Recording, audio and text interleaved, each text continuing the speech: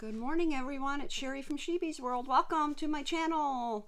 Today is Friday, February 12th, 2021, and this is FlossTube number 20. Yay, drum roll, I made it to number 20.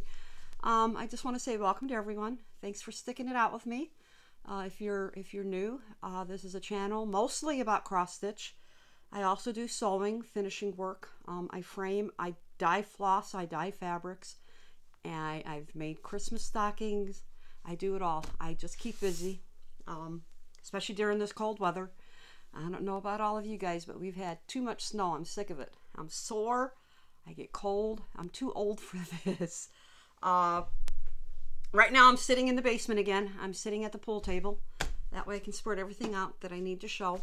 I decided not to do it upstairs because of the dogs. They've been going crazy lately. So I decided to try doing it in the basement. It's a little cold. I have my turtleneck sweater on. I have my Coke. I'm ready. I may do too much talking and I apologize now. I've had a few questions and I've had a few requests if I would show how I dye my fabrics and I dye my floss. Right now I'm not comfortable showing the process of all of it. I don't have the room. I don't have the space. I don't have the setup to be able to show how I do everything. I'm not going to say never. Maybe one day I will, but right now I just don't feel comfortable doing it. I do all my dyeing in the basement of our home. We have quite a large laundry room. So I set everything up in there. It's filled with all the dyes. It's filled with paintbrushes. It's filled with the fabrics or the floss. It's got tarps all over the floor, tables. It's a mess. I'd rather not show that. You don't want to see that part. But thank you for asking. I will think about it. Today I have no whips and no haul. I've been doing really good not buying. Sorry stores, but I have been buying finishing work embellishments and everything at Joann Fabrics. So I am still shopping, just not buying anything new in cross stitch just yet. I do have a wish list going on at a couple places, but right now I'm kind of holding back. Today I'm going to show some finishes from my Christmasitis 2020 stitch along. I had a lot of fun November and December. I just want to say thank you to everyone who joined in on the stitch along. We will be starting a new stitch along in April for Easter 2021 Easteritis, a new start every day, or just stitch on something Easter if you don't want to have a new start. I had a lot of fun following everyone else and seeing what they were stitching. So today I'm gonna show some of the finishes for Christmas. I've got Valentine FFOs. I've got some table runners that I've made. I've got Easter FFOs. I have been on a roll making easels. And thank you to Sue Hillis for her book. I'll show the booklet that I used. Her instructions are fantastic. And when I get on a roll, I just keep going. I'll show some of the dyed floss. I did a lot of new colors. I had to discontinue some colors. I can't get the dyes anymore, and I can't mix the colors when I came up with it. But I did come up with quite a few new colors. So I'll be showing some samples of the floss too. So let's get started. These are all from different magazines. Sorry I don't have them, but I figured I'd just show the finishes. Sorry about the wrinkle fabric. I'm a huge fan of gingerbreads. Our kitchen is decorated in nothing but gingerbreads. So I finished a lot of gingerbreads. I think these are all so cute. I enjoyed these. I basically stitched half of them and then I stitched the other half and the finishing just went just like that. When you have most of it done, sorry about the shadow. I apologize for that. I did most of the gingerbread first to finish them. I have some ideas. I have a wooden type shelf and I might make these into small little things and then they go in each shelf, like sort of what you see for the Halloween. I'm still debating on how I'm going to do it. Or I might make these into ornaments. I don't know yet. Little teacup gingerbread. And this is Mr. Chef gingerbread. These were so cute. I just hope all my ideas come together as to how I want to finish these now that I'm working on my finishing work. So those are all the Christmas ones I finished so far out of what, 60, let's see, 30 days in November, 29 days in November, 31. Yeah, about almost 60 I have to finish. Oh boy, excuse me, dry throat. Thank you. Okay, this is the instruction booklet. Let me take it out of the, sorry about that. called Easels Made Easy. It's by Sue Hillis Designs. These are fantastic instructions on how to make your easels. She shows everything. The booklet is 6 pages long. I mean, she gives detailed instructions about everything. I kind of tweaked them a little bit, you know, for what works for me. But I highly recommend, if you really want something in print, this is the perfect booklet. Thank you, Sue. I really enjoy making my easels. Okay, Valentine's Day easels. Here's a small one. Sorry I don't have any of the booklets for what these came from. This came from a little 5x7 booklet that had like 600 designs in it. That's the front. There's the back, and then that's the backing fabric that I used. I found the embellishments. I think I found these at the dollar store, local dollar store, along with these. I started looking in January for Valentine's Day. This one I stitched in 2019. Not too bad. Here, let's back it up. This is also an easel. Found the hearts, I think, at the dollar store.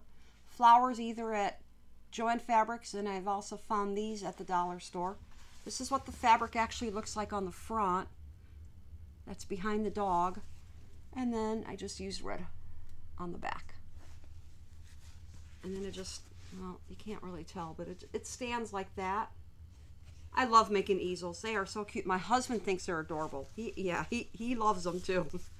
He comes home, he goes, wow, you got a lot done.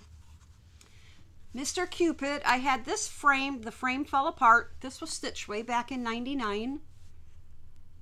And I decided to finish it into an easel. I found this ribbon in my stash. It's old, as you can tell. And then all it is that I thought I would use the arrows, because Cupid's got the arrow, and then this is the backing fabric. It's got the arrows. I enjoy making these. I have a lot of fun. Whenever I know a holiday's coming up, I've started to go looking for embellishments for holidays I don't have anything for. That's where my money's going to right now. I think my husband doesn't know, you know. Okay, for some table runners, we have 2 small coffee tables. So I made hearts quilted, front and back. I have 2 of these because we have 2 small. I decorate every holiday, our whole house, on the inside. So those are those 2, and then I came up with this idea. I saw it on Pinterest. I hope I can put the whole thing in the camera. There we go. 3 hearts, and then I sewed them together, and I put little bows there. This goes on our coffee table where I have all my cross stitching, and then this is the backing fabric that I use. So I can either, you know, put it down like that, but I use this side. I like the way, no, this is on our entertainment center. I apologize. And then I decorate the top of this.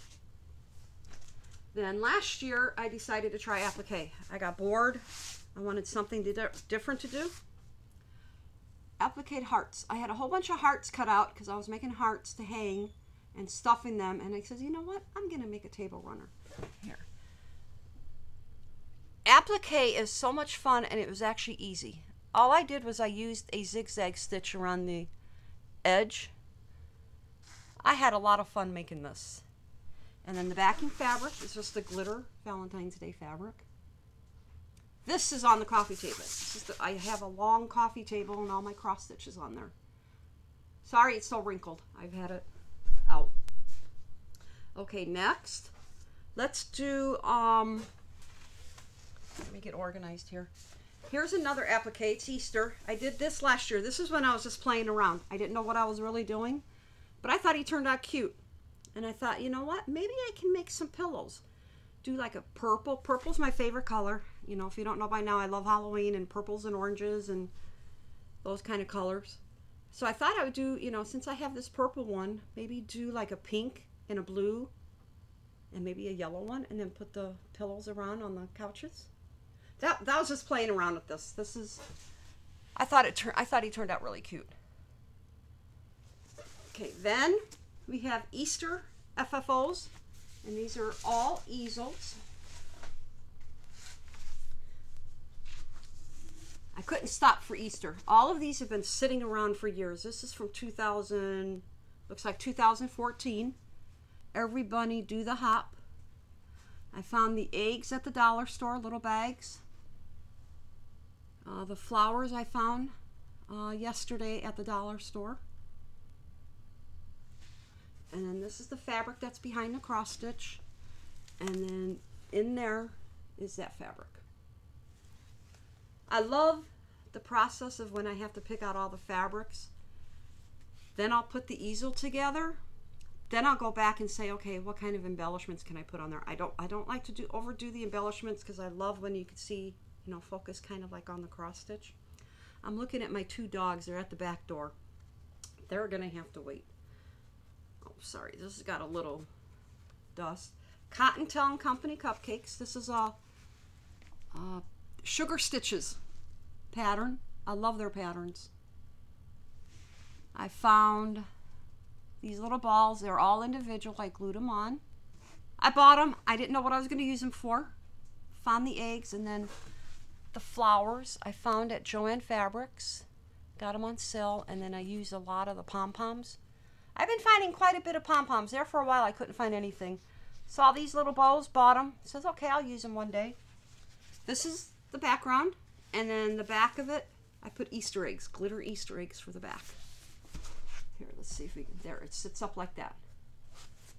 I am going to have fun decorating our house this year for Easter. I don't have a lot. This one I think is a Stony Creek. I stitched this way back in 2014. Just finished this past week. Here is the flowers that I found. I thought it went perfect with the green that came on the flower. And then I used the pink cording that I found. And then this is the fabric that's behind the cross stitch piece. And then I used Easter bunnies for the back. I have a ton of fabrics. I go to the thrift stores around here. You can actually find some good deals at thrift stores. I found probably 3 weeks in a row right after the pandemic hit and they finally were able to open our one thrift store. 3 weeks in a row I found nothing but cross stitch fabric. I'm talking linens. I'm talking like two yard pieces of linen. Good deals, let's just say that. I was a happy camper. Okay, here's another one by Sugar Stitches. Sorry, I have to clean this up a little. Cottontail & Company, Carrot Patch. Found these at the dollar store. Found those at the dollar store. I went back. They don't have them anymore. So I'm glad I bought what I did. And the flowers are from Joann Fabrics. I decided not to put any cording around it. I thought, I don't know if I like these. I'm not sure. But I wanted something at the top. This is just an orange stripe that I found at Joann Fabrics, the fabric. And then the underneath, carrots. I was almost going to put the carrots on the outside, but I thought, I thought this would show up better because it's a light spring green. It was a fabric that I dyed. I found it in my stash, so I thought it would show up better with the orange. Okay, then the last easel is Cottontail & Company Delivery, another Sugar Stitches. I had a lot of fun stitching these. And then here we have more flowers, and then I found those little bows, and then this comes on a big roll, and then I just cut it. My husband gave me his wire cutters. Works perfect. I thought that turned out cute. Again, I dyed the fabric. I love purples. I dye a lot of purple fabrics. This is the fabric behind the stitching, and I went with, oh, look at that rainbow Easter. I bought it. I didn't know what I was going to use this for, but I really like the colors in it. So those are all my FFOs. I've done a lot. Next for Easter, I'm going to be working on ornaments, and I'm also painting wood, and then I got some ideas going. I hope it all comes together. Excuse me, I have to grab, I don't want to mess these up. Okay, next, a few people have asked if I would show my dyed floss. So I said, okay. I got it all organized. I've got them in drawers. Excuse me. Oh, it's getting cold down here too. My feetsies are cold. I do have socks on, but it's cold. Okay. This is the best way I could figure out how to show the floss. I apologize, but this is the way I thought I could show it. I do name my own floss. Sorry, somebody must be walking by the house. The boys go crazy. Here's the first 4. Let me see if I can get in close. Sorry for the glare. There's plastic on this piece of wood. This one here, I named Charcoal Wine. It's a wine in gray. This is Autumn Harvest. It's sort of like an orange and brown and a green. Midnight Sky. This is sort of like different shades of gray. And then we have Bewitching Berry. It's got the berry colors along with like a brownish green. I try to come up with different colors to put together. All of mine are variegated. I've stitched with the oranges, and it does look really nice because I don't have like really long lengths. The color will change consistently and will change more often. That's the first set. Here is the second set. Sorry if these aren't, I tried. Sorry. Okay. This one here is Flaming Sea. It's like a maroon and a green. Then we have Blue Hallow, and I found some neon colored dye. So this is kind of like a gold with a neon green. Use it for Halloween. This one is Meadow Mist, yellows and greens, and Berry Blossom, which is like different colors of like wine and magenta and maroon. I really like how those turn out. So that's that. The next set, let's get this down here. Got it wrapped around. There we go. Okay, here are some more. This one is Franken Mash. I love putting purples and greens together. This is like, I can't think of the name of the green that I used, but this is one of my favorites right here. Then we have Fruit Punch. It's kind of yellows and pinks. Iris Bloom. Funny story how I came up with this color. Marie Osmond. I saw pictures of her. Yes, I'm a big Osmond fan. The dress was purple and yellow, and I love the colors together, so I came up with purple and yellow. I love this. It could go nice on flowers. And then this one is Mystic Night, sort of like blues and grays, different shades of darker blues. So there's that one. Next, here's 4 more. Here, let's get this. There we go. Okay, this one here is Green Leaves. It's just different shades of green. A few people have used them on their leaves for flowers and vines. Mosaic Brown is a really new color. It's just different shades of brown. I came up with the name Mosaic Brown. Don't ask me why. My husband asked me. He says, I don't know. It just sounded nice. Here we have Mountain Meadow. Let's see if we can get closer. Sort of like greens and browns, maybe like a rust. Monster Mash, another like purple, green, purple. Oh, this is purple and blue for Monster Mash. I do make my own cards.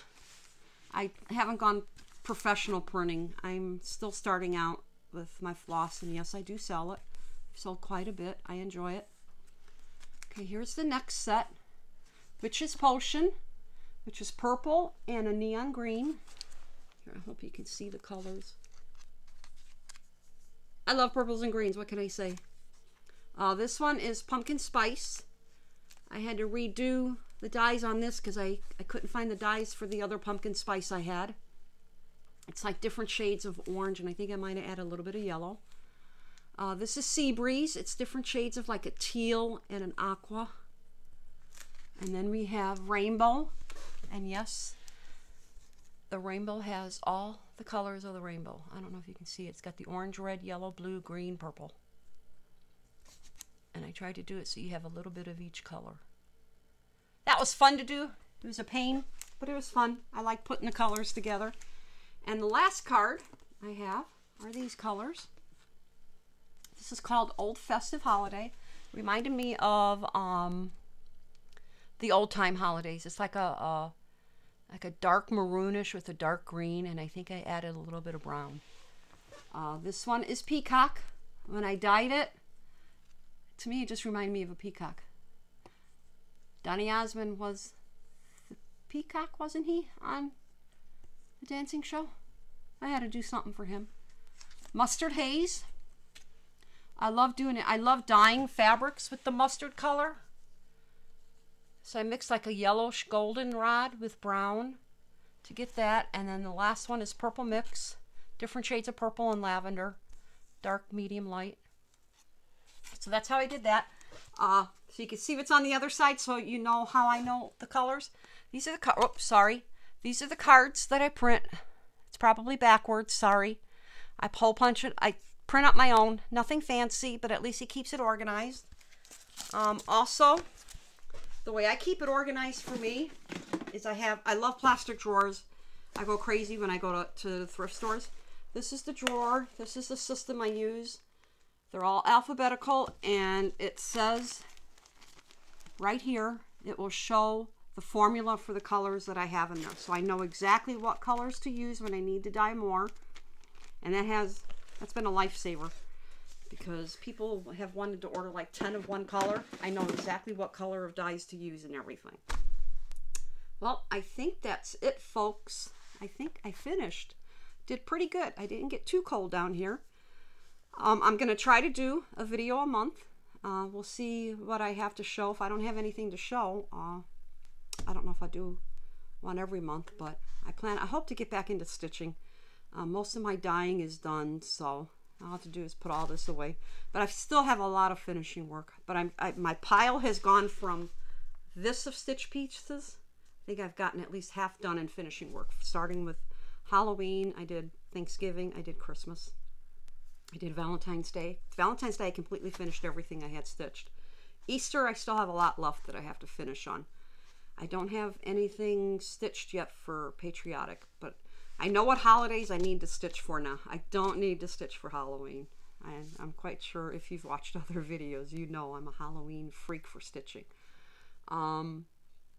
That's about it for this time. I hope you have a great Valentine's Day. I don't know if we're going out. I may just make a nice dinner here at home. Maybe just spaghetti with meatballs, and that's a nice dinner for me. I love pasta.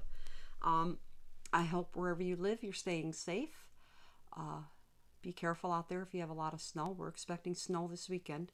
So I got all my errands done this morning, and then I decided I'm going to do a video. I got everything together pretty quick. I just want to say thank you again for joining me. I hope you enjoyed this video. Hope I wasn't boring. I'm always worried that I'm boring.